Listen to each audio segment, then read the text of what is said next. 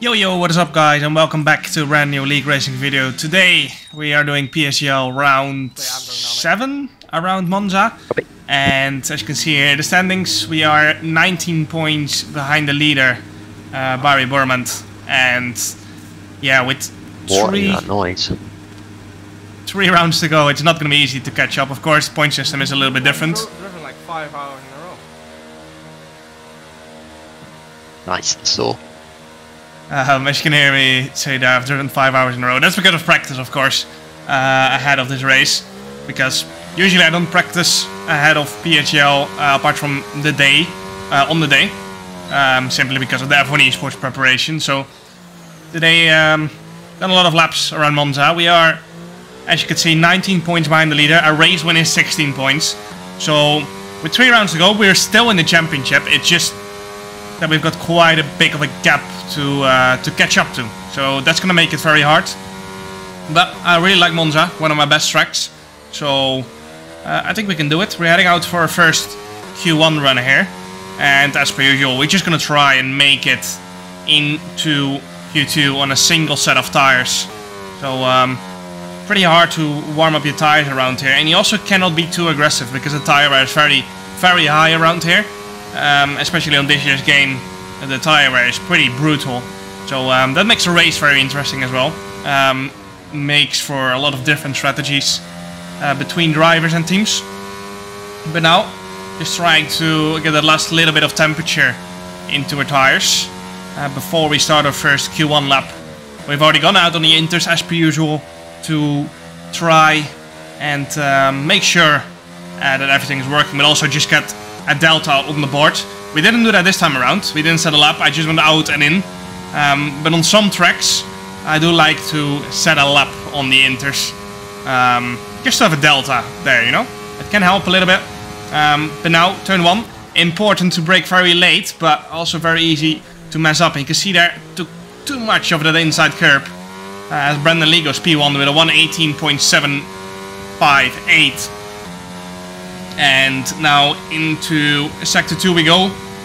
It is purple, but purple is a little bit flawed on this on the F1 games, as you guys might know. It doesn't always mean you are the fastest in Sector 1 out of anyone. As my Sector 1 was just not that great because I hit that inside sausage curb that messed it up a little bit for us. So DRS open for the second time this lap as we head towards Ascari. Ascari, one of the easiest corners to invalidate. Gonna be 6th gear and trying to carry the speed in without having to lift on the exit. That's so important through there. As there's a yellow flag up ahead for someone preparing his lap, I think so. Into the final corner. Braking just after the 50 meter 6th gear to carry the minimum speed. You can choose 5th as well, but 6 just carries that little bit more speed. And up to the line we go to 1:18.933. Not a great lap, but you can see there P4 in between the McLarens. So we are up there. And as you can see, we easily made it through into Q2 ahead of Wilson Huge. Brendan Lee also only just did 1 lap.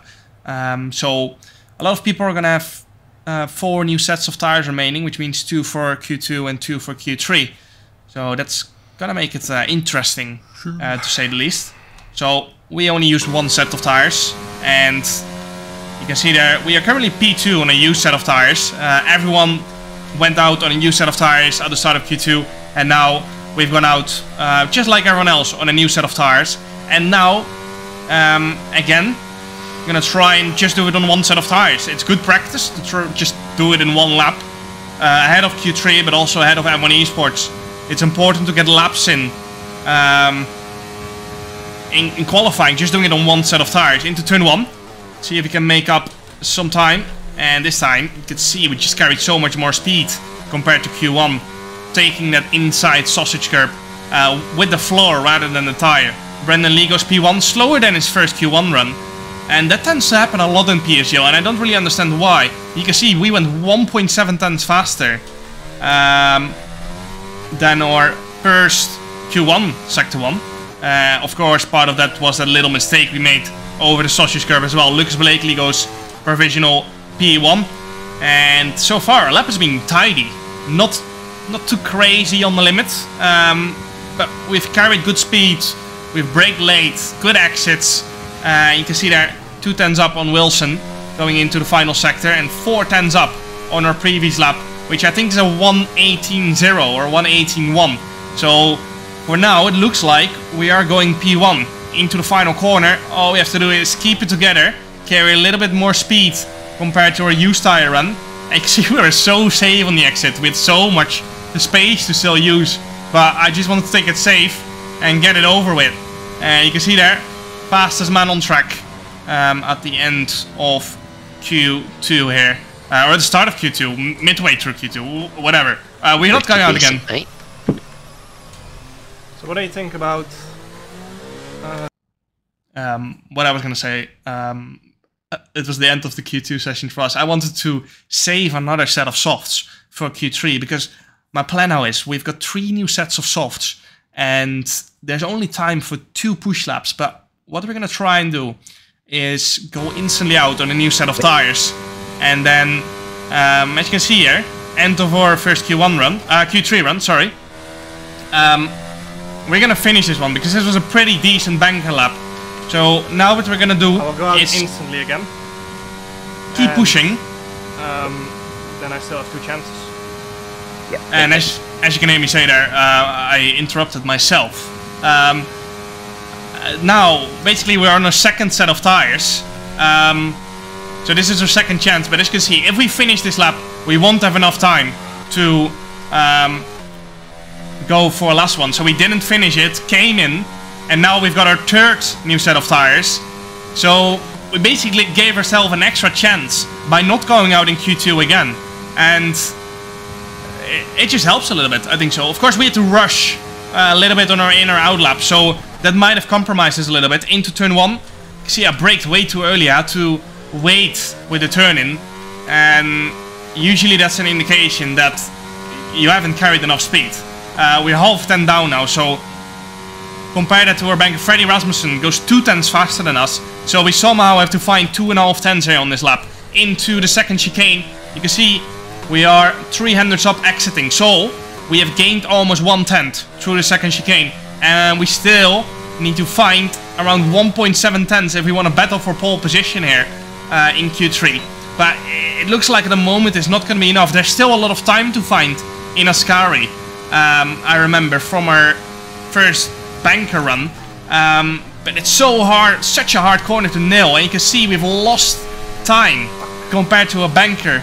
And you can see there, I wasn't happy with me messing up that corner, because with that slide we've probably lost not a tenth, but close to it, because it's such a long exit now into the final corner. Gain a little bit of time again, but it isn't good enough, and it's only P8, and that's just very disappointing after having 3 attempts. And you can see we were 1.6 tenths away from pole position. It was in there. It just made so many mistakes. There's some reasons for that, of course. I played the game for basically 5 or 6 hours straight, which never really works, to be honest, for me. But yeah, it was. I had to practice, of course, as much as possible ahead of this. So yeah, I think that was our downfall a little bit in this Q3 session. Just my head's getting tired. Now onto the race. Forget everything that happened in that Q3 session. We were fast, so we're gonna try and be fast in the race as well. We're gonna be starting on the mediums, and you can see a lot of people around us on the hard. So we've opted for a different strategy here, and it's gonna be 5 red lights.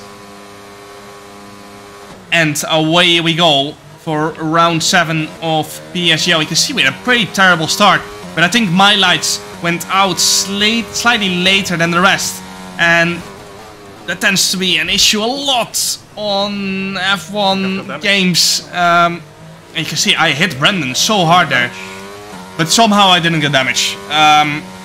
Don't ask me how, but that should have probably been damage, not gonna lie. But yeah, we take it though, we take it. We're definitely 100% my mistake.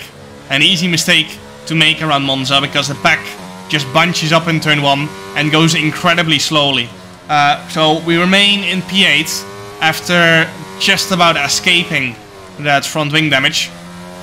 And we need to try and get past Patrick Seeples as soon as possible. You can see there, I got a friend request through EA, which is incredibly annoying because I can't turn it off. I hope they're gonna do something about that, because I remember I had a few times in quali as well, so some people were sending me friend requests, and it's gonna happen multiple times in this race. It's really annoying. As I completely missed the apex of the last corner. The car is very heavy now, of course, so it's gonna be very lazy on turning, and then once you get a snap of oversteer, it's gonna be all on hards. What do you say? 6 all on hards. As Patrick Seeples tried to go for a move. What I want to say, if you get a snap of oversteer, it's very hard to recover. Turning is very lazy, so that's just the issue with a heavy car. But now we're going to go for a move on Patrick Seeples. We've turned on the overtake button, and we're going to go down the inside into the second chicane. We're going to just brake a little bit later. We take a bit of track limits. And yeah, you could argue that was an illegal overtake, but I think it was just so tiny that it wasn't reported. The only reason I went slightly more left than I should have was because I wanted to give Patrick a little bit more space, so we didn't get reported. I think no one saw it as well, so maybe we got lucky. I have got no clue. Anyway, on to the start of lap 5. We're gonna go for a move here on Fabrizio Donoso. We go left, he goes right, and Patrick Seeples goes straight away for it as well. As Fabrizio, I think, dropped out of DRS, so that made his life very hard to defend on the main straight. Up to P6 we go, and we are behind Brendan Lee now, and we have to close the gap a little bit to get back into the DRS. Now, of course, we made 2 moves now, up to P6. You could be thinking, that's not enough starting on the mediums, and that is true, but we are aiming for a different strategy here compared to Patrick Seeples. You can see he boxes. Okay. But we are not. We're gonna continue for another 5, 6, 7 laps. And that is... Rob comes out 3/10 ahead of Seepos. because we are aiming for the soft tire in the end. And that's gonna be very, very tough, of course, because mediums don't really tend to go until the end of lap 70. You can see people on the hards are already boxing for mediums, but I just wanted to try this. We were, of course, starting P8. I wanted to take a risk. I had a lot worse of a start than expected on those mediums. Initially, I expected to gain a lot more than just 2 positions in the opening lap, and I think that's why we're going to be struggling in the next 2 laps, because ideally we will be right behind Barry now in his DRS. He will be pulling us along, because those mediums are absolutely dead. You can see Barry boxed. We are still out, end of lap 17. We're going to be boxing now to a brand new set of soft tires. And Jake Benham doing the exact same as us, but a few seconds behind. Purple pit stop, brand new set of softs available. You could be thinking, why does he have... Smart to box at the same lap. I've said this before. Yeah, I know.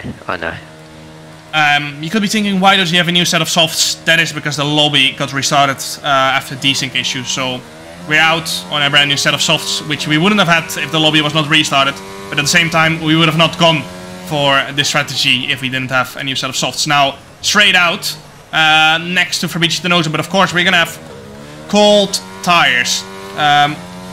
You can see there, I turned on the overtake button for a brief moment, but I knew there was no point, because we're not gonna have the grip that we want. I just came out behind this wall train.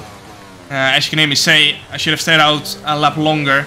And the reason for that is, if I would have stayed out a lap longer, my tires would have made it. And also, I would have come out in clean air ahead of Wilson. And that just gives us a lap more breathing room with these soft tires, because you need the softs to stay fresh. They are much faster, of course, when they're fresh, and you have to do less tire saving. Yeah, you have less tire in the end, less drop off. So that was a non-ideal situation. Now I'm gonna save my battery a little bit. We're just gonna try and stay in this DRS train purely on the tire advantage and recharge our battery a little bit. Because you can see Fabrizio is still 5/10 ahead. He's using his battery quite a lot. And I felt like there's no point in attacking just yet, because they're going to be fighting each other using their battery. And while they do that, we're just going to sit back and recharge our battery. And then once they run out, we make the move and go for it. So now, end of lap 19, we move on. Around half a lap later, you can see Fabrizio, just as I predicted, going for it and using his battery to make a move on Patrick. Sipos are going to be going side by side into the chicane. Patrick runs a little bit wide, and we are going for the switchback here. And of course, we're going to have better traction because we are on fresh softs compared to old hards and reasonable new mediums. Now, Fabrizio here, right to us, is getting slipstream of Patrick, and Patrick goes defensive. As soon as we catch up, we're going 3 wide. We managed to brake a lot later. We got so much more grip compared to everyone else. Kill me and the nozzle. Yeah, I saw. Great move, mate. And now we need to quickly get back in the DRS of Joni Tormela and gain as much time as possible just purely on grip of these fresh soft tires. Ready and job, 3 seconds. As you can hear my engineer say there, Freddy and Sebastian Job both a 3-second penalty, which means we might gain another 2 positions here in the end from penalties. Freddy leading the race, of course, and now we are trying to get back. Now we're trying to close this gap to Joni purely with our tire advantage. We don't have a lot of battery to play with, and that's because we push so hard on the in-laps of the medium stint that we don't have anything left, so that hurt us a little bit. Looking back at it, probably should have started hard, but I felt like I could gain a lot of track position with the mediums and then go on a fresh set of softs and bounce through the field again, but it didn't quite work out, as Fabrizio and Patrick are still battling really hard, and now they have dropped both out of the DRS range, so that's good for us. They're still going side by side. And we have caught up to Joni a little bit now, but he is still getting DRS as well. That makes it so much harder to overtake on this game. If Joni wouldn't have DRS, then, you know, we would have a straight line speed advantage, but that's what it is. That's how it is. And now Patrick Sipos still got ahead of Fabrizio after all that fighting. Patrick still on those old hards, of course. Probably struggling a little bit for grip compared to Fabrizio, but Fabrizio just doesn't seem to be able to get past. Now, 3/10 behind Joni, and you can see he's using his battery, so he might have a lot more than us. I've got no clue what he is on. What I do know is that he boxed really early for mediums, so he should have worse tires, and we're just hoping that he's going to fall off a cliff. Now, 2 laps to go. Unfortunately, that did not happen, and our tires are falling off a cliff now. Fabrizio right behind us, and I kind of sensed that this was going to happen. The softs just don't seem to be good on this game. Every track you go to, you've got an incredible amount of tire wear and just not much more grip. You're not gonna penalty. And this race just confirms it again, that there's almost no point in running a soft tire unless it's qualifying, because they just die. We boxed end of lap 17.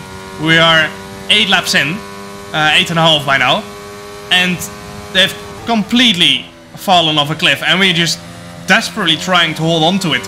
The only reason Fabrizio has not overtaken us yet is because we had 100% battery going into the final 2 laps, basically. So now going into the final corner, we've got 72% on the exit, and that means we can absolutely use the maximum available here as our tires fall off a cliff on this last lap. Unfortunately, we couldn't battle Joni. We could have, but I decided not to because it wasn't smart for this exact reason. Joni goes a little bit wide into turn 1. We clip the inside curb. You can see the yellow flags up ahead, and that's Barry Bormand and Freddy Rasmussen out of the session. Championship leader Barry Bormand has crashed out after battling for the lead. And now it's Lucas Blakely back into the lead again. Now we are trying to still defend here from Fabrizio Donoso because every point counts in this championship fight. So as you can say, my rears are absolutely gone. We are closing in on puncture territory. And this is the last DRS zone we're gonna get. So luckily we got it from Yoni by just a tenth. And luckily we've got enough battery to defend from Fabrizio, because tire-wise we're absolutely done for, and you can see that Fabrizio on the exit is on our gearbox, and we can just pull away simply because we've got the battery, and that saves us from dropping an extra position into the final corner now. Fabrizio once again on the exit right on our gearbox. I think he actually hit us on the exit there, but unfortunately it's only P6 after that penalty Sebastian Job got. We take it though. It was not a great race, not a great qualifying, not a great Q3. It was a great qualifying actually until Q3.